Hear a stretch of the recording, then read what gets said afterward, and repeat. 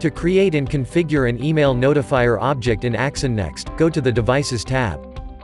Select the server in Object Tree. Then click the Create Email Notifier button.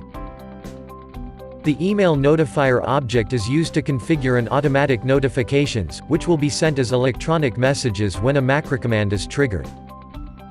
Enable the email notifier. Enter the name for email notifier object if necessary.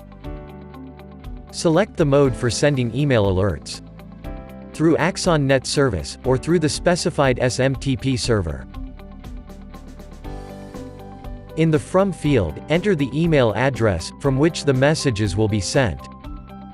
In the Recipients field, enter the email address of anyone who should be notified. Several email addresses can be specified, separated by semicolon. Enter the name of SMTP server, in the Outgoing Mail Server field. In the Username field, enter the full name of the user email account, which will be used to send messages on the outgoing mail server. Enter the password for the user email account.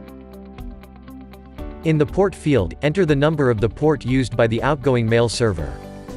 If an encrypted SSL connection is required for connecting to the outgoing mail server, select Yes in the Use SSL field.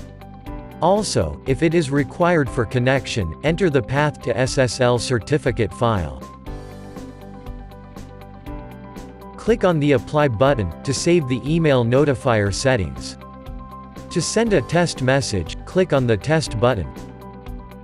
The test message will be sent to the email address that you entered in the Recipients field. Configuration of the email notifier object, with SMTP sending mode, is now complete. If your system is connected to the AxxonNet, it is also possible to use AxxonNet Cloud Services for the email notifications. To do so, select the Cloud Service AxxonNet option, in the Sending Mode field.